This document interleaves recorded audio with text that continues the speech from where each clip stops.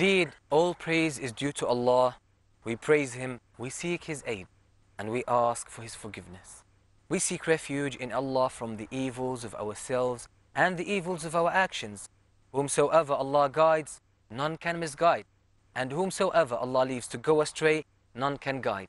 And I bear witness that none has the right to be worshipped except Allah alone, who has no partners. And I bear witness that Muhammad is His servant and His messenger. Dear viewers, I greet you with the greeting of Islam. Assalamu alaikum wa rahmatullahi wa barakatuh. Welcome to a new episode of your show, For the Sake of Allah. Today we are dealing with a very important characteristic that may bring destruction to that beautiful bond of brotherhood. Now Allah subhanahu wa ta'ala has warned us against that in the Quran. And the Messenger sallallahu alayhi wa sallam warned us against it in the Sunnah and through his conduct. And even naturally, through the natural disposition and people through reason, people know that this thing destroys any relationship, no matter how strong it is. We are dealing today with a disease, with a tumor that might destroy the bond of brotherhood, the divine bond that Allah has given us as a gift from Himself. As we know, that the kind of brotherhood that is existent amongst the Muslims and between one another, it doesn't exist anywhere else, because it is a gift from Allah subhanahu wa ta'ala given to them on account of their iman. Now today we have our brothers, Brother Muhammad and Brother Abdul Rahman, and inshallah we will discuss the issue and talk about it in detail and see how this illness or this tumor, selfishness, how it destroys brotherhood, so that we can avoid it and understand its harms and keep away from that. Now, brothers, assalamu alaikum wa rahmatullahi wa barakatuh. We know that selfishness is something that is deep in the soul of human beings. Well, Allah subhanahu wa ta'ala says about human beings, وَإِنَّهُ لِحُبِّ الْخَيْرِ لَشَدِيدٌ.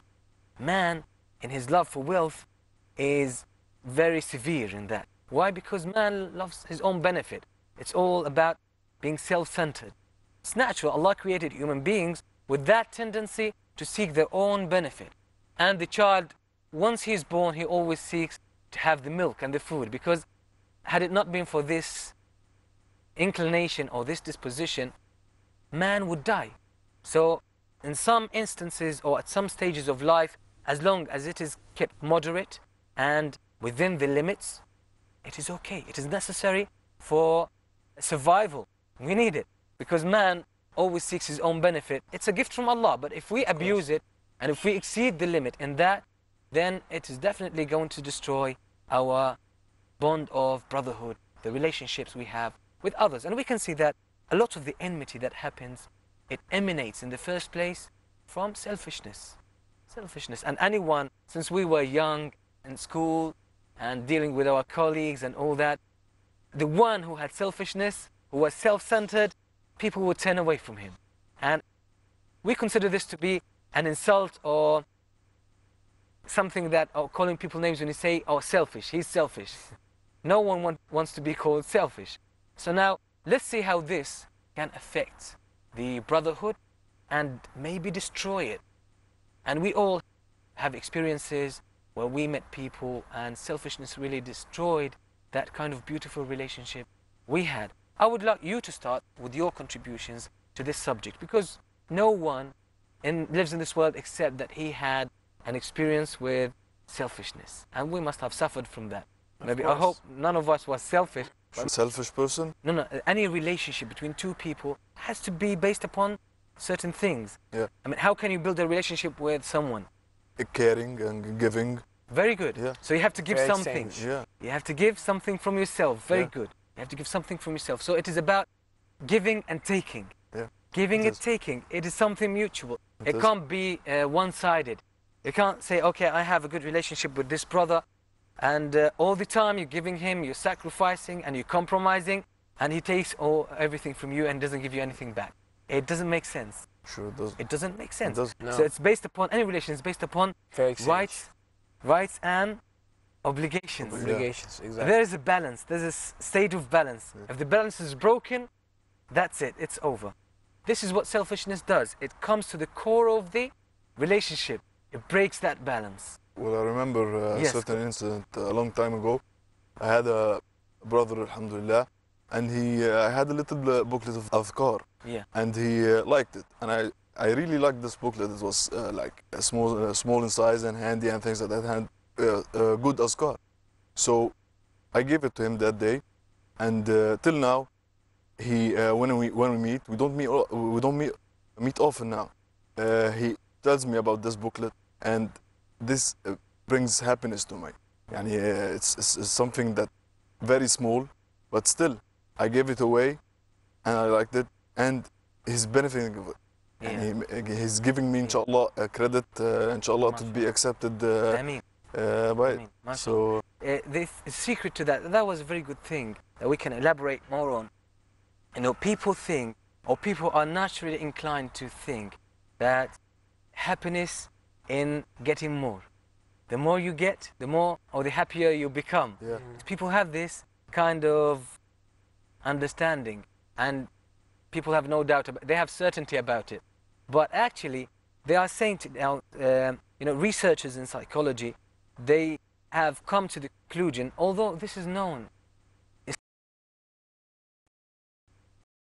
came to know now, especially people in psychology, they say that happiness is in giving.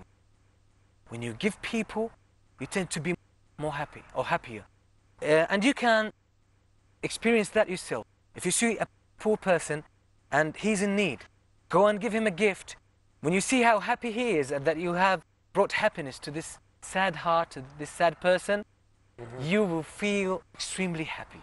You will be overwhelmed with the happiness that you have in your heart. When you do something good, you feel happiness. And Allah knows that, because He created us and He directed us to this. Now the Prophet ﷺ, he made clear the importance of being away, or not to have this kind of selfishness, not being self-centered. When he said, and we all know the hadith, لا يؤمن أحدكم حتى يحب لأخيه ما يحب لنفسه من الخير. No one of you will truly believe until he loves for his brother the good things that he loved for himself. Subhanallah. The good things he loved for himself. So this is the attitude of the Muslim. It means that if you have true Iman, this will be your natural reaction. You will love for your brother the good things you love for yourself. So this is what Iman necessitates and entails. When you have Iman, it becomes natural. If a person is selfish, what does it indicate? Okay, there is something with his Iman. There is something that he hasn't really perfected his Iman. And we can see that clear in the life of the Prophet ﷺ. Can you remind us of any things that happened between the companions at the time of the Prophet ﷺ? How they had no selfishness at all? How this strengthened this relationship, the brotherhood they had, and how it helped create a better society? Incidents when the Al-Muhajirun went to Al-Medina and met them and started to give them, like, sharing the house. MashaAllah. He split the house in two, giving them the Muhajirin a part and the Ansar a part.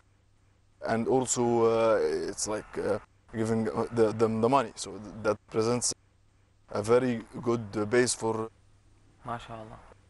not being selfish. Yeah, Yani, Subhanallah. You see how Iman creates a better generation.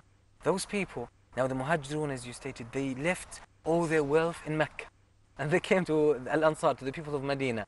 Now, as Muhammad told us, that the Al-Ansar, many of them, they were rich. They split their money. They made it into two halves, and the Prophet ﷺ made Al-Mu'akha. Al-Mu'akha, this kind of brotherhood. And we will never, ever come across a brotherhood of that level. It is unsurpassed, unwitnessed, unknown about, unheard of example of brotherhood. They demonstrated their Iman and their love actually in their life in a tangible way. That I have money, I'm from Al-Ansar. The brother came to me from Mecca. Prophet ﷺ made the mu'akhad, this brotherhood between me and him. Now what happened?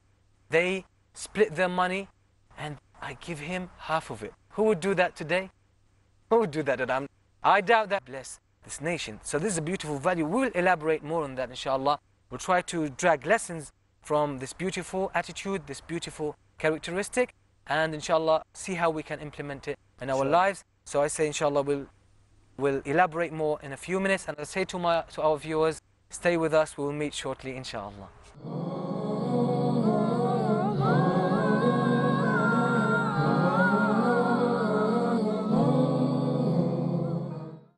The Prophet ﷺ is warning the Muslims, do not go and start praising me and overpraise me in the same way the Christians praise the Son of Mary.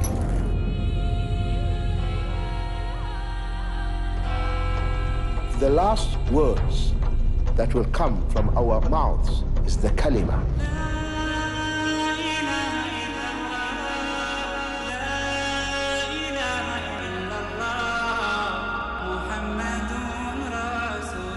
Words that cause hearts to tremble and emotion to overflow. Watch Salim Al-Amri speak on being human tomorrow at 4:30 p.m. and repeat telecast at 2 a.m. India on Peace TV. He faces. My question is, I have two questions. He listens. My question is about the beard, about Imam Mahdi. What other people believe in. He answers. So number one is the help of Allah. He satisfies in the light of glorious Quran and authentic Hadith.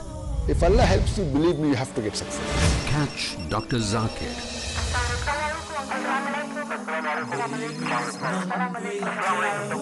Then we have the next call, please. To get convincing and valid answers in Dial Dr. Zakir every Thursday at 6:30 p.m. and repeat telecast at 9:30 a.m. India on Peace TV. Explore the options. Match the qualities. Assure the success. What happens at school, or more specifically, what happens inside the classroom.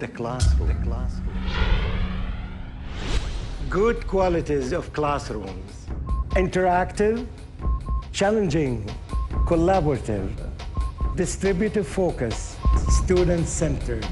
Let's together examine the quality of education that is provided to our children. To judge this quality precisely, join me on Peace TV. Join Dr. Mamdou Muhammad in Teaching at School, next on Peace TV.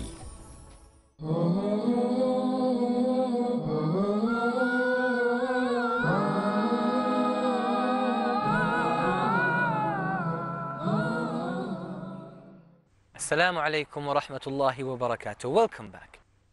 Now we have come to see how selfishness is very likely or has the potential to destroy any strong relationship. And it is the enemy of brotherhood that is in Islam.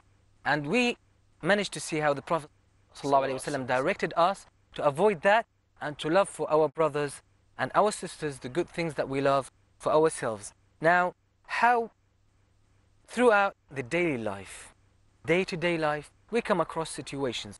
Have you come across something or some situation that helped you understand how evil selfishness is and how it's opposite to be generous towards the people, how it might help improve that relationship and strengthen it? For example, brotherhood, maybe among the brothers, a brother was in need, something like that. Abdurrahman, you have something? Once we didn't have the much food to share. There was a brother, he was so selfish, so I was eating it and making noises like that he really is enjoying it, and he didn't even share. So that made me feel how selfishness could be. Okay. when I'm a victim of it. Okay. Do you feel that this affected the relationship between you and him? Actually, not really, because days passed and I forgot. And alhamdulillah, it's a blessing that us as humans, we forget. Alhamdulillah. But yeah. You know what happens with selfishness, the problem with selfishness, that it's not, sometimes it becomes manifest in the minor issues, small things. But the problem with selfishness is that it grows. And sometimes it might become a life-death choice. So some people, they choose to sacrifice the benefit or the interest of their brothers for the sake of them getting something small. Sometimes, for example, we can see how this happened in one battle from the companions. May Allah be pleased with them, that one day during the battle, 3 of them were wounded. So one had water and he wanted to give, when the person is wounded, he needs water because he loses blood. So another companion came and he saw one of them who was asking for water and he was severely wounded. So now there was another one. Now the companion heard this one asking for water, he came to him and he wanted to give him water. So when in that very moment he was giving him the water, this one who's wounded, he heard another one who's asking for water and he was badly wounded. So he said, give him the water. He needs it more than I do. You see how Iman in the heart, and you see that bond, they cared for one another. They were concerned about one another. So he went to the second one and he wanted to give him water. He heard the third one asking for water. And that one was really badly wounded. So he said, this man needs water more than I do. Give it to him. I don't want. He went to the third one. Once he came to him, he found that he had already died. So he went back to the second one. He had already died. He went to the first one. He had already died.